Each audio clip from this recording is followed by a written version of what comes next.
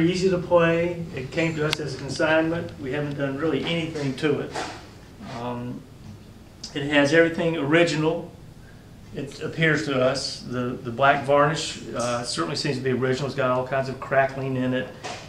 There's nothing to, I don't know how anybody could have ever done this unless it was the original. The purfling started out white, I guess, and now it's kind of aged yellowish, looks sort of like ivory. And rosewood fingerboard in very good condition. No buzzes that I've noticed. And great Kluson tuning machines, that brass plated, if not solid, probably plated, and carved scroll.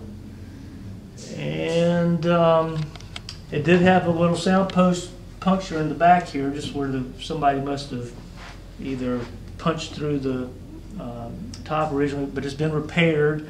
The owner said it's been like that since the 1990s, no problems. Little sinking right here to the top, but it's stabilized, not going anywhere. This is an old bass, I would guess in the 1950s probably.